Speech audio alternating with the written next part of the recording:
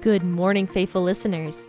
You have tuned in to the P40 Ministries podcast, the one place where you can get a daily explanatory Bible reading to start your day strong.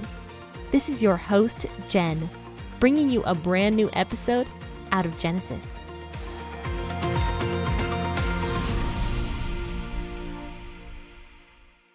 Happy Monday, friends and faithful listeners. This is the P40 Ministries podcast with your host, Jen. Thank you guys so much for tuning in this morning. So I have something super exciting to tell everybody.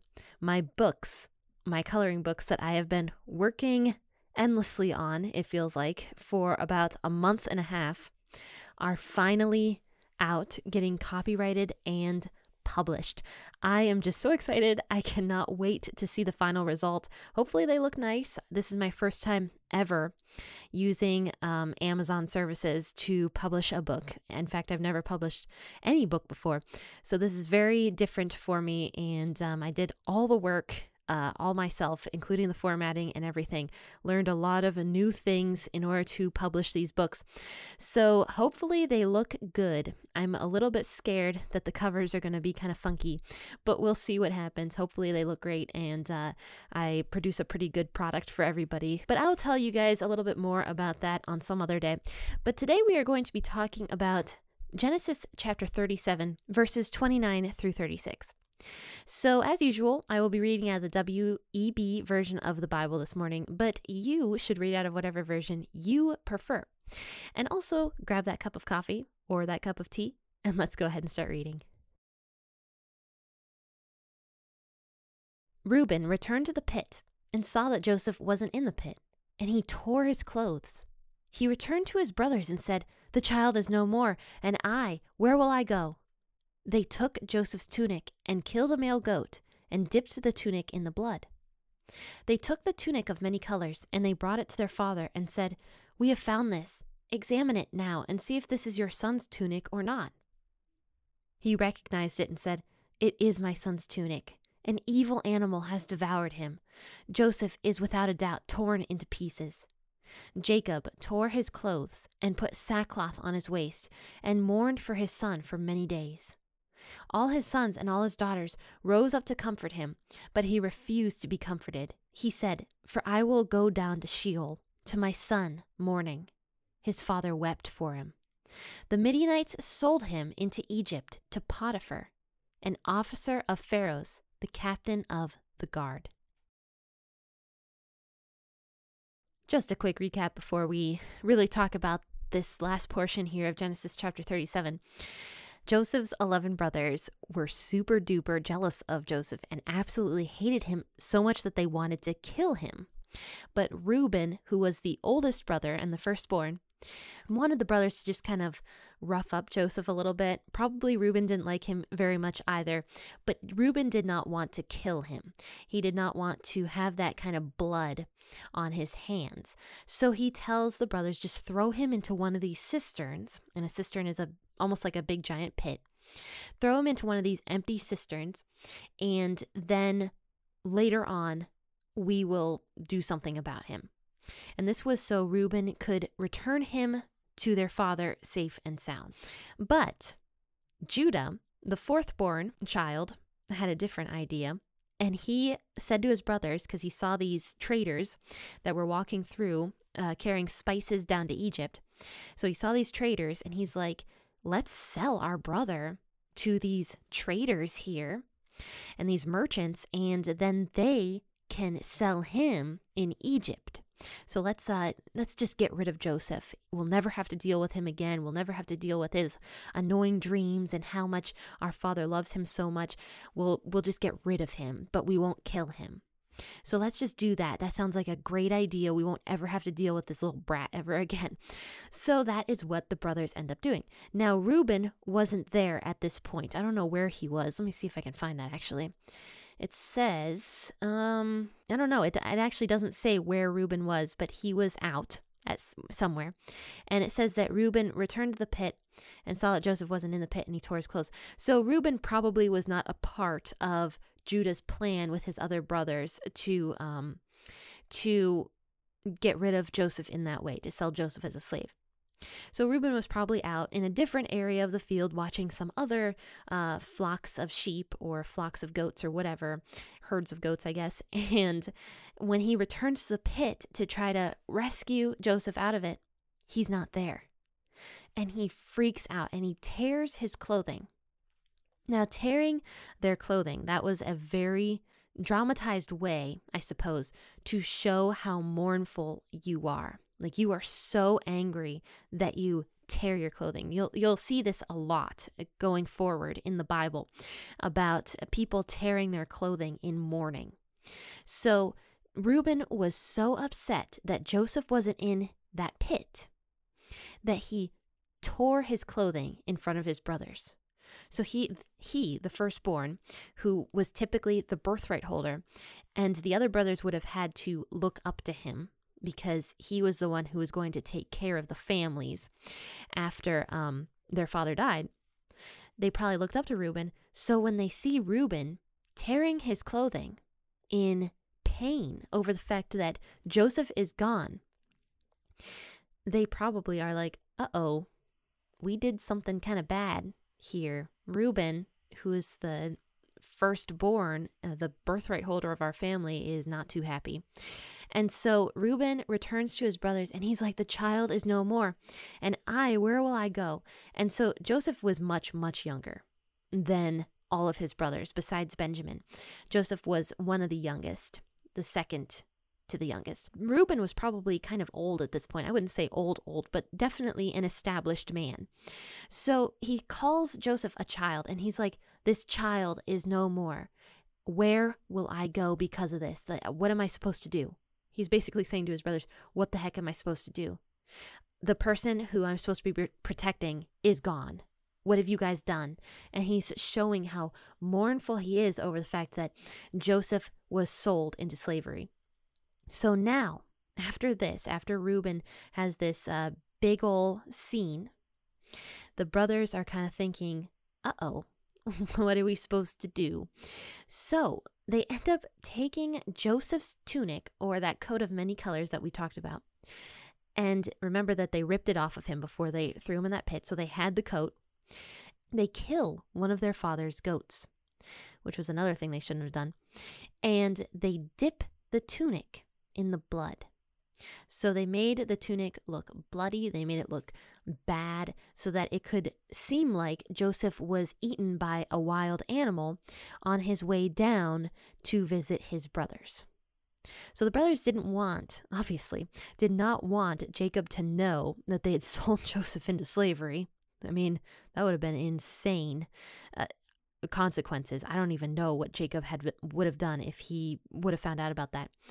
So they do this elaborate lie. I mean, they're deceiving their father, just as Jacob had deceived his father so many years prior to this. So the apple does not fall that far from the tree, does it? So they're deceiving their father by making up this elaborate lie that Joseph is dead and that they found his tunic on the side of the road as they were coming back up to go back home. After this, they bring the tunic to their father, and we don't know how long after this was, but they say, look, we found this on the side of the road. Examine it to see if you think it's Joseph's or not. Jacob recognizes this tunic, and he says, it is my son's tunic. An evil animal has devoured him. Joseph is without a doubt torn into pieces. Jacob is believing this lie that his sons are selling to him about Joseph. And Jacob tears his clothing. He is so upset. He tears his clothing and he puts on this sackcloth on his waist. And he mourned for many days, it says. And a sackcloth was basically, I imagine, a potato sack. It was a way to show everybody around you that you were deeply mourning. You weren't taking care of yourself. You weren't putting on your fancy clothing or bathing or doing anything like that. You were wearing a potato sack, pretty much. So that is what Jacob here is doing. He is putting on this sackcloth to show his entire family how deeply troubled and mournful he is feeling over his son, Joseph. And it says he refused to be comforted, and all of his sons and all of his daughters rose up to comfort him.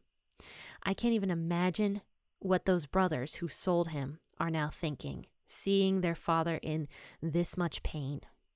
You know, they did love their father. They were jealous of the fact that their father did not love them the way that he loved Joseph. So they did want that love from their father, though that is absolutely no excuse for anything that they did. And don't get me wrong, I am not excusing them in any way, shape, or form. But imagine how they're feeling now that they have caused their father so much pain. I can't handle it when my parents cry. I can't handle it. I hate it when my parents cry. And I haven't seen my dad cry very often, but I see my mom cry sometimes, and it's just the worst feeling. It just like sinks my heart. And I actually have a funny story about that. So on my wedding day, my parents were walking me down the aisle because my mom and my dad both walked down the aisle. And I was doing my vows and everything, and my parents were in the audience at this point. And I hear my dad weeping really, really loud. Like he was weeping. And I don't often hear my dad weep. In fact, I never hear him cry. This was one of the first times I heard him cry. But because I heard my dad behind me sobbing really loudly, I started sobbing really, really loudly while I was doing the vows. And it was super embarrassing. So I'm feeding off of my dad crying, and I'm just sobbing harder and harder and harder as the vows are happening. And it was disgusting. I have horrible pictures of my wedding because I just have snot like coming out of my nose and running down my face, and my makeup is smearing because I'm sobbing like a crazy person. And it was because my dad was crying. So it's just a funny story to me. So to see your father like that for so many days, mourning over his son that he believes is long gone, who is dead, would just be heartbreaking and would just be absolutely terrible and counterproductive. I mean, he didn't love the other brothers anymore after Joseph was gone. There was absolutely no reason for these brothers to do this, not only to Joseph, but to Jacob. Jacob was wrong, yes, in favoring one child over the others, and favoring one wife over the others, I should also mention. But he didn't love the other sons more because Joseph was gone. And this was the sons kind of deceiving themselves into thinking that if Joseph's gone, it's going to be better for me. How often do we think that kind of stuff? How often do we think, the grass is going to be greener on the other side, or if only it was this way, it would be better, or if only that person wasn't in my life, it would be better, or only if this or only if that. It's never going to be better. I mean, as bad as that sounds, there's always going to be problems in our life. And so these brothers just traded one issue for a completely different issue and caused way more pain to themselves and to their father and to Joseph than they would have ever had to do. They caused so much pain and so much trouble for everybody. And Jacob says after this, I am going to go down to Sheol to my son mourning. And his father wept for him. So this was intense mourning that Jacob had over Joseph being lost. And he says, I'm going to go to the place of the dead with my son. I'm just going to die, is what he's saying. So he's being, I shouldn't say overly dramatic, but he kind of is. But he's saying, I am going to die with my son. I'm just going to kill myself. I'm going to die with my son. I can't handle this kind of pain. And it says, Jacob wept for him for many days. Now, in verse 36, to end this chapter, it says, Joseph is not dead. He is alive. And it says, those Midianites that took him out of that pit sold him into Egypt to this man named Potiphar, who was an officer of Pharaoh. So he was the captain of the guard. So Joseph got sold to a man of a high rank. And this is really significant. It just shows how God is taking care of Joseph all the way to the end. And we will see that as we continue with Joseph's story, how just God continued to see Joseph's plight and just bless and take care of him and take care of him over and over and over again. And he grew Joseph into this incredibly strong person that we will eventually talk about later. And I keep saying this, and I'm going to say it again. I just love Joseph's story. It's just such a fascinating story to me. As someone who has, and I will never say I've been through anything that Joseph has ever been through. I have not, and I can't stress that enough. But as someone who is very motivated, I can just feel with Joseph how horrible this must have been for him and how terrible all of this was and how much resentment he might have harbored towards his brothers for years and everything. But I could go off on a tangent forever, and I am not going to do that. So I'm going to just stop right here and tell you guys that I am sorry for not uploading a blog post this weekend. I got really sidetracked with the books that I'm trying to complete, or actually have completed. We'll see how they look though. I'm just so pumped about them. So I'm sorry about that. I have been working like crazy trying to get those out before Easter and all that good stuff. So unfortunately my blog has been a little bit behind, and I do apologize to you guys for that. But hopefully now that I have some free time, because those books are complete, hopefully, we'll see, I will be able to get to my blog a little bit more and do that weekly blog post for you guys once again. But everybody, thank you so much for tuning into this podcast episode this morning. Make sure to share it on your social media platforms and to rate it 5 stars. You know, one way that you can not only help me out, but also spread the gospel is to rate the podcast 5 stars, because the more ratings I get, the more people find the podcast. And the more you share it, obviously, the more people will find it also. So both those things are not only spreading the word about P40 Ministries, but it's also spreading the word of God, because the only thing we do on this podcast pretty much is talk about the Bible. And the Bible is the most important book. And Jesus says, the Great Commission, he says, go out and preach the gospel to every creature.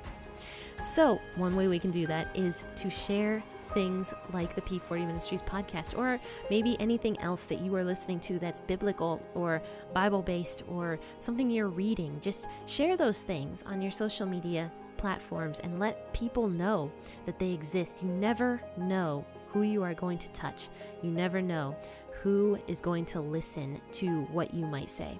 So spread the gospel and share this podcast on your social media platforms. But guys, thank you so much for tuning in. I want to ask all the faithful listeners to have a wonderful rest of your day. Happy listening, and God bless.